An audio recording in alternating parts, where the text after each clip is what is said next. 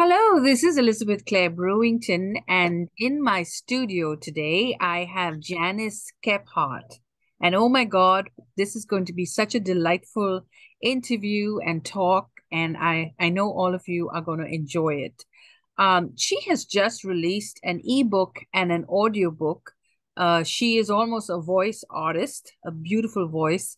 And I think it's about an hour plus, but it's really worth listening to. I listened to it last night, and it was really a wonderful story.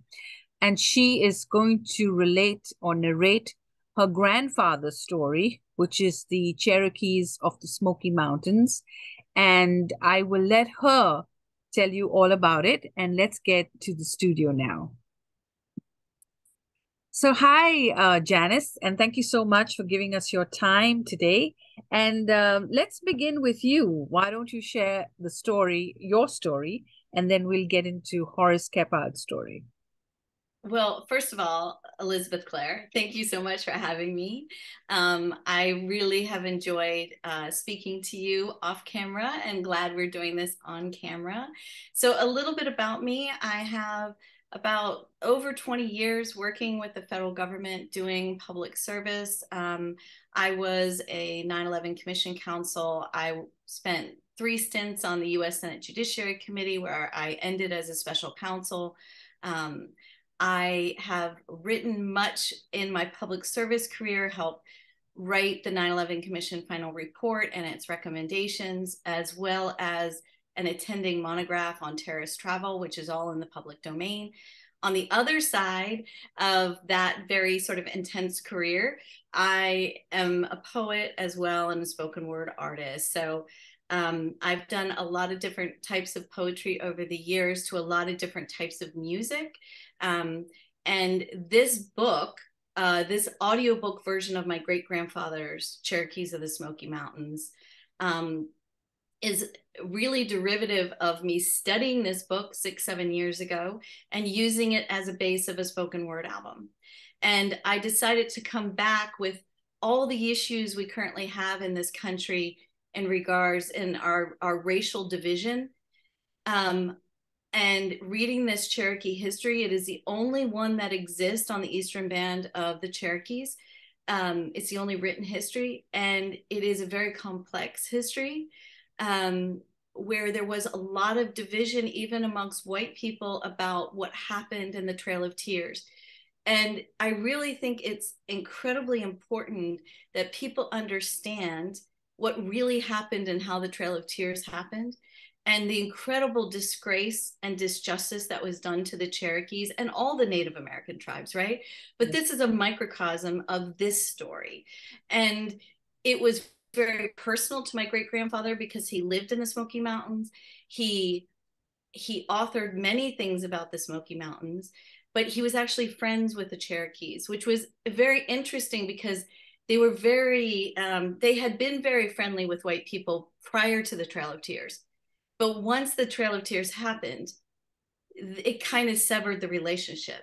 So the fact that my great grandfather was highly respected by the Cherokees and very friendly with them made this a book that he could write with deep empathy and accuracy because he was so well educated. And he was in many instances he was the only person who was literate where he lived in the Smokies. And so he had a great community backing by both the people that live there, the backwoodsmen that live there, as well as the Cherokees. He got along with everybody, really. And he was much revered, actually, and much listened to. He testified before Congress. He's considered to be the founder of the Great Smoky Mountain National Park, the first national park in the United States. So he was really a pioneer in very many ways. And yet he had this deep emotional empathy towards humanity. And it really comes out in this book. And I wanted to bring it back to life. I wanted people to understand that empathy can happen even in the early 1900s with a white man, right? That the Cherokee history was much more complicated than people imagined. People probably don't know that Cherokees are the only Native American tribe that had their own written language that they created themselves. they figured out how to do, and was much simpler than the English alphabet or any other alphabet out there. So it's a fascinating, deeply respectful, emotive history that, and it's short. It's like the audiobook's like 80 minutes. And it's just something I think every American needs to hear. They need to understand this history. And, I just don't believe this is even about me or my great grandfather at this point. This is about our country and what we need to understand so that we can move forward properly amongst each other. Absolutely. Yeah. And I think this, I heard about this written word and this language, and I think it's because of people like your grandfather that have documented this story that we have some historical evidence. So I think he definitely gets the credit for documenting this, because without that, we would not know all these details. And so we are extremely grateful. So let's, that goes to my next question. So let's go back to Horace Kephart, Right. who he was, and, how did he get about writing this book? And let's just for a minute, just go back into his world and understand where he came from and why he gave us such a treasure with this document, and give us, and you're such a treasure to us to tell us the story. Yes. Oh, well, thank you. I'll do the best I can from the research that I've done. And I have other family members who have done quite a bit of research as well. And his name is well known. So there's lots of written about Horace Kephart. But what I know and what I believe is that the deep seed of compassion he had from humanity really came from his parents, who his father was the chaplain to the Union Army appointed by President Grant. He grew up with that father, and his mother. And so even when Horace Kephart in the late 1800s has a mental breakdown, his father comes to his aid and helps him by eventually having him camp in the Smoky Mountains. And after a while, his father left and his son stayed, and he never went back. So all that learning that my great grandfather had, he had gone to Boston College and Cornell and graduated at 17, and then been Yale University's librarian, then went to Italy to be a curator of some rich Italian's library full of antique books, and then came back and was asked to be the librarian in Missouri of the Mercantile Library, which was at the time the largest U.S. library west of the Mississippi River. So it was in St. Louis. Is that east or west? Okay, in St. Louis. So he then has 6 children. He's about 30 years old, loves his wife, but the library is too confining for him. He starts going into the Ozark Mountains. He's drinking too much. His wife doesn't know where he is. She's trying to take care of 6 kids by herself. And eventually he just has a complete mental breakdown. And he leaves a note at a bar, and the bartender opens it, and it's a suicide note, and he's walking towards a bridge, and they stop him. And that is when his parents came into the picture, and with his wife agreed that he would go back home. He never ever lived with his 6 children or wife again, and they never divorced. They stayed in love, and she supported him, despite being a woman in the early 1900s, having to support herself back in Ithaca, New York, by herself. So the deep humanity that I think that my great grandfather had really evolved from the love of his own parents, and the love of his wife, that enabled him to flourish despite this. So really what happened was, and this is the way I think of it, he became the librarian of the Smokies. He archived everything. He took pictures of measuring his shoes, that he made himself, the famous Kephart knife, the bullets. He would write articles about, what type, exactly the science of making a bullet so that it would penetrate the skin of an animal in a particular way. It was intense. Well, let me stop you there. Yeah. Famous knife. Let's look at this knife and go into it. because this is a Okay. big part of your grandfather's story and legacy as well. Yeah, it is. It's very interesting to me, all of this. So this is the Kephart knife, and this is an article from relatively recently, I believe.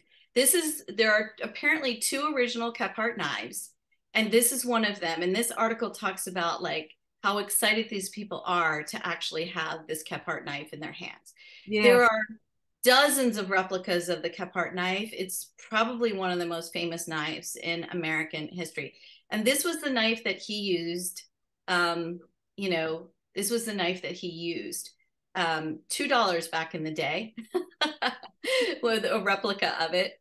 But this is about that. So it was used for everything by him. When he was a survivalist in Deep Creek for 2 years, he went to an area of the Smokies that is now even so remote that it's almost impossible to get to. And he lived it was on near the peak of a mountain, and it's called Deep Creek. And he lived there for 2 years by himself. So in that time, he taught himself many things. So one of the things, Camping and Woodcraft, is one of his most famous books. This is all about how to survive on your own in the wilderness. And this was the original Boy Scout manual. This was used as the baseline for the Boy Scout manual. So I think that's pretty cool. Then he also archived, and if you go to the Western Carolina University, was extremely helpful to me when I was doing my work here on all of this. They have a digital library online for Kephart. You can also physically go to their archive. And he did maps. He did detailed maps of the Smokies. He listed every single peak. And I have these in the Kindle version of the audiobook, listing every single peak in the Smokies, exact height by the foot. He designed his own furniture. He designed his own shoes. He designed the cabins. He designed, he had a lot of time on his hands. He was all by himself with the Smokies, right? But he also, oh, you're on mute. Yes, sometimes when people are creating or developing, they separate themselves from, their responsibilities. And this goes back to my Indian roots. Like when I was growing up, we had servants so that we could study and pay attention to academics. That's why you see a lot of brilliance with, people from other countries, because we didn't do any, we didn't even make our own beds or comb our own hair or whatever. Everything was done for us. And all Wow. we did was go to school and study. That was our job. And as a result, there comes a time when you have to do that so that you focus. So this is a guy that was a genius, and he was archiving things and Pretty he was much. into Yeah. the world. And I think the Kephart knife was absolutely great. And then let's go look at the map. It may not be the map, Okay, sure, but the map. sure. So let's Yeah, understand this area that he was in, and then right. we'll come to the Smoky Mountains, Okay, sure. Let me dedication. just say the other thing that he archived were the Yeah. people of the Smokies. And so I'll show you the map in a second, but Our Southern Highlanders was a Wow. bestseller in its day, and it's the only written text of the culture, I will call it, of the backwoodsmen of the Smokies, largely illiterate, highly feudal. Um, you know, he actually makes a little bit of fun of them in this book, Yeah. because they're they hurt each other a lot, and yet they really struggled to survive. They did not have the skills to survive that the Cherokees did. There's an incredible juxtaposition between the Cherokees and what they were able to survive and thrive in the Smokies, and the Scottish and German immigrants that came in behind them. So this documents them, their songs, their language. He translates their language because you can't understand them because they've been basically isolated in the Smokies and their language is all strange. So it's very, very interesting. And then I just show you this. And then this is the original Cherokees of the Smoky Mountains. Wow. So this was just a pamphlet published posthumously because this was not published during his lifetime. This was published by his widowed wife.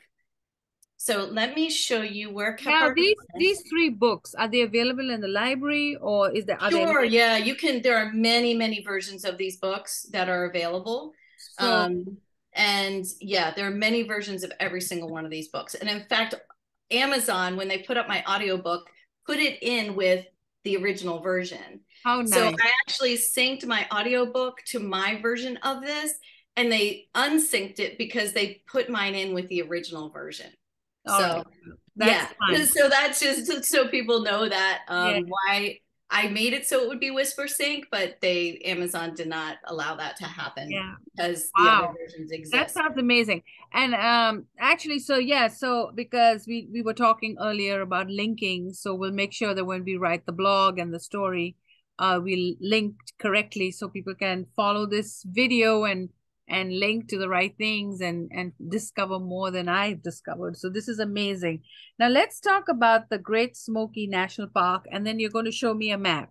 Yeah, I'm going to show you Uh, the map. So Horace Kephart was well known in his day, right? And he was very, very well respected and known outside the Smokies. He's the one that got Senator Rockefeller geared up to support making the park a national park. So one of the things that ended up happening, which is very interesting, is the U.S. Geological Society during his lifetime said, we would like to name a mountain after you, pick your mountain. So I actually have two images here I want to show you. The first is the letter, and this is in the Kindle version of the book.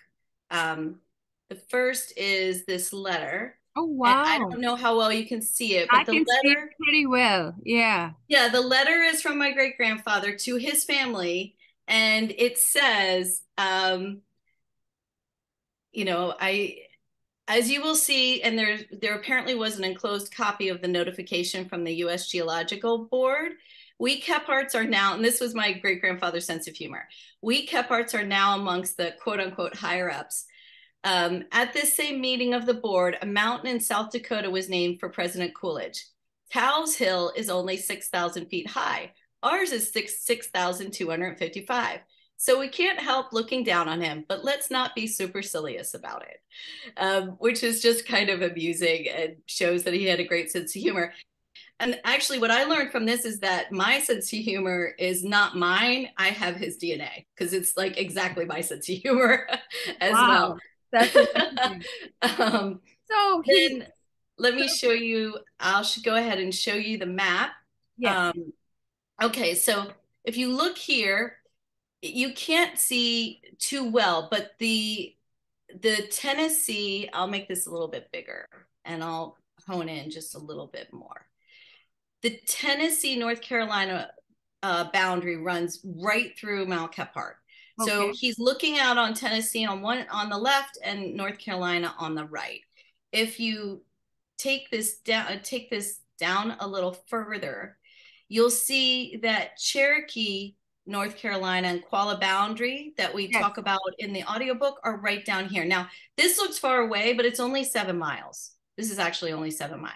And okay, then Bryson City is the place where he's buried and where he lived after he left living in seclusion. This area, see this boundary? This is all yeah, Cherokee in here. This is the okay, current Cherokee boundary in here. Lake Junaluska, he's you might remember that name from the yes, audiobook. He is one of the chiefs as well. So so this whole area, but the Cherokees actually, and I have an image of this from the Tennessee archives in my book. The Cherokee original boundary was all the way up here, Ohio, Virginia, all the way down here in Georgia, part of Alabama, most of Kentucky, and so it was massive, massive. It was the entire Smoky Mountain range and a lot around it as well. And that was the original Cherokee territory. wow, amazing. That is amazing. Now, this park that's dedicated to him, that's awesome that it's called Mount Kepa. So, the park that's dedicated to him as well. So your family has been doing a lot of work to keep his name up there, and now you're getting involved with the Cherokees of the Smoky Mountains. So 400,000 years ago. Yeah, they lived in the Cherokee. The Cherokees had that territory for 40,000 years before they were forcibly removed. And they were completely no economic debt. They had inns, they had roads, they had an entire culture that was actually matriarchal, really. If you married into Cherokee, you went to the wives' homeland. You did not go to the husband's homeland, which Yeah. is very different from many cultures, right? Yeah. Women could be warriors in the Cherokee culture. They had Sequoia is very famous for establishing the Cherokee alphabet and Cherokee language. And as my great grandfather describes it, you could learn Cherokee, written Cherokee, in about a week, which is very different from any language that's ever been done. Yeah, they were very peaceful. They were very peaceful, with the exception of maybe the Creeks that they didn't like too much. The other Native American tribes, they had some issues with the other Native American tribes. And maybe their biggest downfall early on was they kept picking the wrong, when the French and the English were fighting, they picked the wrong side. When the Wow. English and the colonists were fighting, they picked the wrong side. And Wow. so they were constantly getting really put in bad positions by the alliances that they were choosing politically. It wasn't until they had a chief that was highly educated in regular American society, regular immigrant, US white immigrant American society, who was 7/8 Scottish and only 1/8 Cherokee, who married a Cherokee woman and became complete Chief John Ross, who for 50 years was their chief all through the Trail of Tears and afterwards. He was incredibly well educated, articulate. President Andrew Jackson was quite afraid of him. Andrew Jackson did everything he could to keep John Ross away from the floor of Congress to speak, because he knew if that happened, the Cherokees would be able to keep their land, because they were forcibly removed with a sham treaty, basically. So they're just their downfall probably was some poor decisions on alliances early on, and trusting some really greedy white men a little too much. They really were a warm, welcoming. They welcomed many white people into their society. Yeah, it's very, very interesting. They were almost too nice, honestly. Oh, you're mute again. And it's so much that we can learn from this book as well. So I want to say that we were going to play the music, and then we'll just come back and summarize the interview, and then we'll close. Maybe we'll take a moment of silence and think about these lives that was so Yeah. destructive. They lost 1/4 of the Cherokee population during Very removal sad. because of the poor conditions Yes. they were forced to be in. Yes. And there was at least one general that was ordered to remove them that quit. There were numerous white generals under President Jackson who refused to carry out the orders and quit because they Yes. didn't want to be part of it. Yeah, people said that they had been through many wars and they had never seen anything as cruel as what has happened to the Cherokees. So yeah, so let's go to the clip and listen to the music, and then come Okay. and give a moment of silence, and then I'll let you Okay. reflect on something you want to talk about. Yeah. Okay, so let me pull up. I think the better, I know that this is available on YouTube, but I think the sound is a little bit better off my website. It might just be Zoom. So let me just set this up for a little bit. So um I I originally I read, can play it from your website. Hold on. What is your website? it's JaniceKephartMusic.com. Let's see. Uh, why is it not taking me there? Hold on. Let's do it again. It's not letting me because we were sharing too much. All right, we can do that later. Okay. Well, let's just take a moment of silence, and let's reflect on these lives, and say a prayer for the families that still are here with us, and we're so grateful to that.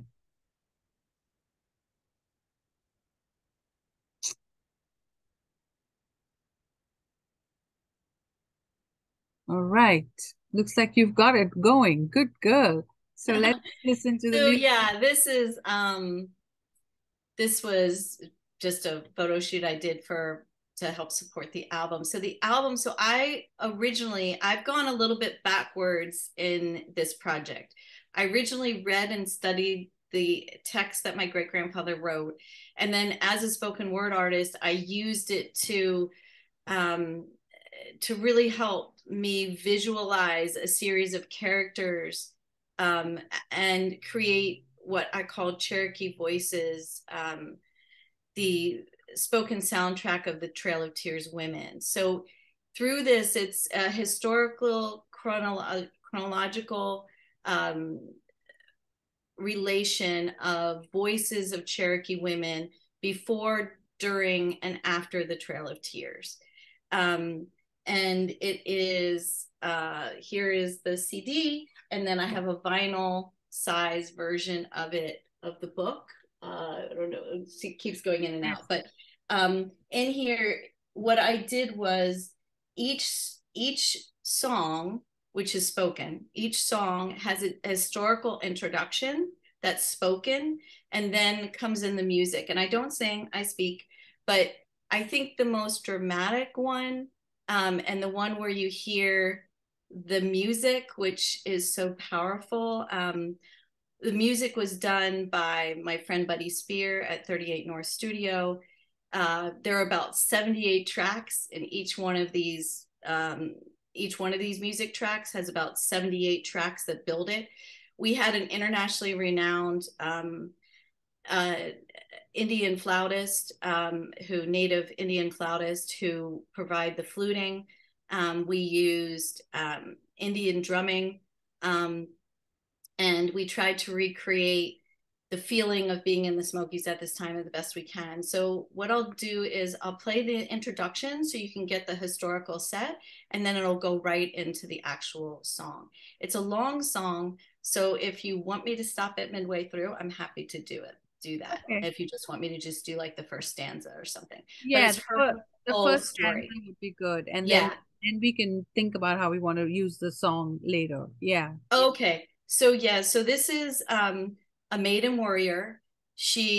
Her tribe has decided to go against, they've just made a decision that they want to stay in their homeland, and they will do what they need to do to make that happen.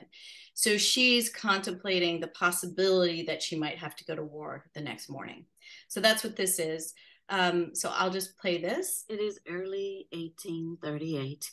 Individual Cherokee Nation tribes are deciding whether to stand their ground and battle for their territory and their honor, or allow themselves to be removed forever from their homes in the Smokies. The Georgian troops are carrying out Jackson's orders, and Cherokee scouts tell of their approach. Tribes prepare for battle. The women who govern the Alkanalofty tribe have chosen a maiden Cherokee warrior to prepare for battle. The maiden warrior goes to a scout's lookout to prepare her mind and her heart.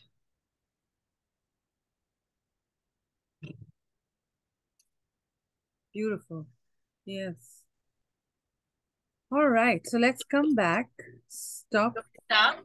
Yeah, stop sharing, and we'll come back. Okay.